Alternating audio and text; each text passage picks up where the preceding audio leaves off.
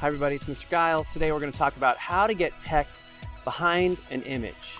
So we're going to start with a picture of Chuck Norris. We're going to get the biggest version of the picture we can find, and I'm going to right click and copy image. There's lots of ways you can get your image in. You do it however you want to do it. I'm going to do it this way, and then I'm going to hit Control V, paste. I'm going to go ahead and expand the canvas. If it doesn't ask you to expand the canvas and it's smaller than your canvas, then you can stretch it out. Okay, so what I want to do is I want to have text behind Chuck Norris's head. So step one is I'm actually going to duplicate. There's a little button right here. It's a duplicate layer. It's at the bottom of the layers menu. And if you don't see your layers menu, you need to turn it on right here or press F7 at the top of your Windows keyboard. And I'm going to duplicate the layer. I'm going to get a whole nother layer of Chuck Norris. Now, on this layer, I'm going to do this very quickly, but I'm going to use the Lasso tool. And I'm going to just go around his finger, which is sticking up. So I think it might be cool to have something behind that. And then I'm going to go to his head. And I'm just going to do, I'm not doing this as close as I can right now. And I'm going to go back up like this. Oops. Oh, that's not going to work. Let's see. Delete. Oh, let's see what happens here. Yeah, that's kind of what I wanted to do, except I didn't want to chop off his finger. So I'm going to try that again. I'm going to go up, around the finger, and back out like that. So I'm going to delete everything but the finger, if that makes sense. I'm going to highlight and get as much of this out as I can. I'm going to do the same thing around his head. I'm going to sort of go around here, and then I'm going to go back out like this, so that everything that's inside my selection is going to get deleted. Now you can do a more specific job, erase, clean up. I'm going to just kind of get as much in this area as I can. Just get rid of all that. I like this as kind of a fun tool. I'm going to go back up and over. I'm going to keep doing this until I've cleaned up just around his head. And what I'm doing this for is so that I can then put stuff behind him. Now, this is on this layer, okay? I'll get rid of the rest of that. And then on the bottom layer, we have the original picture. So it looks like when I turn this layer on and off, you really can't see any difference. But what you're about to see is I'm going to put a layer between these two layers, and I'm going to write a word, and you're going to see it appear behind his head. I'm going to make that really big. I'm going to make it a nice thick font, and I'm going to make it really large.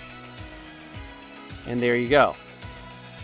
I'm going to not place it like totally behind it because then you can't read it, but I'm going to put it so that the effect of it being kind of behind is clear. Now you can see, I can zoom in. Now I'm going to zoom in on this. I'm going to select the layer that Chuck is on here. See if I turn it off, it's not behind anymore. I turn it back on.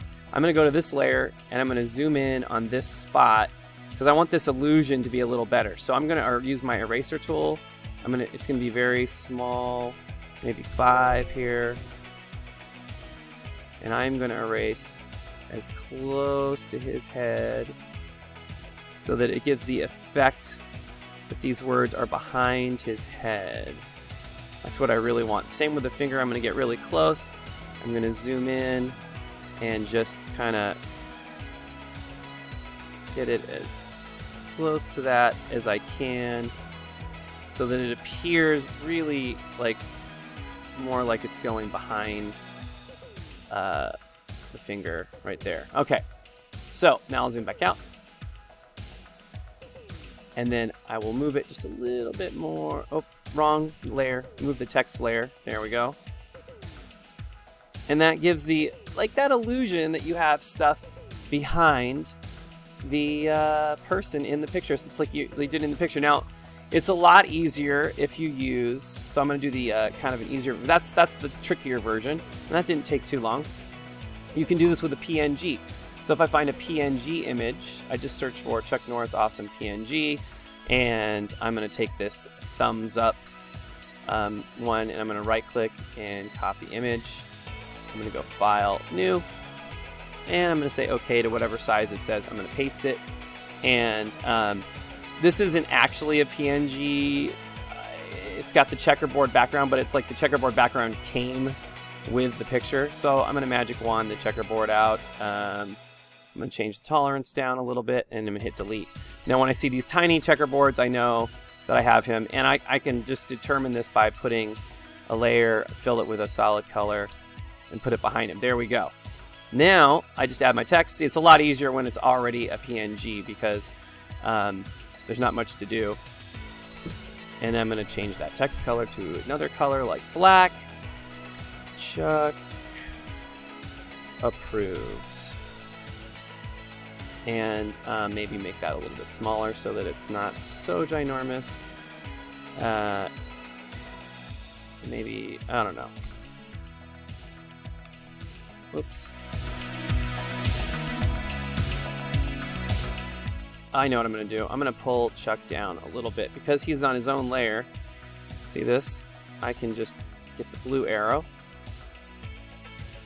I'm going to put him right there so that the approves is just behind his head. It gives that illusion. I could do something cooler with the background, do like a cooler looking background, but there's how you add text behind an image. Have fun with that.